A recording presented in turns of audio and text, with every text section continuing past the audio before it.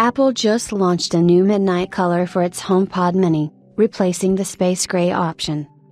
In an interesting mid-month announcement, Apple today launched the HomePod mini in a new midnight color that would replace the existing space gray color option for the smart speakers. The mini version, priced at only $99, will have the same features and no other changes for now, but a new color variant will replace a similar old one. Apple has just launched a new midnight color for its HomePod mini, replacing the classic space gray. Although the two colors appear more or less the same, the tone currently added has a darker blue hue. When the HomePod was originally launched, it was available in only two colors, but later on, more color options were added.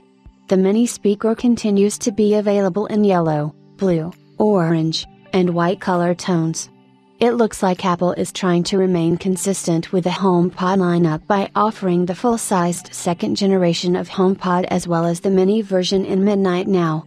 We have not yet heard of any upgrade, even though the HomePod mini was released in November 2020, but there was no follow-up upgrade after that. The new color added would be a fresh start, and we anticipate more updates to come for the smart speaker.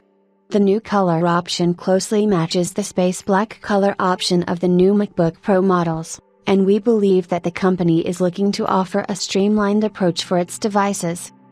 If you are interested in placing an order for the HomePod mini in the new midnight color, it is available for purchase on apple.com. You can also get your hands on the smart speaker at Apple stores located in more than 28 countries, including the US, Canada, and China, starting July 17th. It is quite strange how the company surprised us all with a new color option for the HomePod mini, as it could have waited for a few months to announce the upgrade on stage at its September event. Apple is expected to release the new iPhone 16 lineup in the coming months, and it appears that the announcement will encompass a lot of details pertaining to the new devices. This could be the reason why the company saw fit to announce the new color option today. We will keep a close eye on the company's announcements, so stay tuned.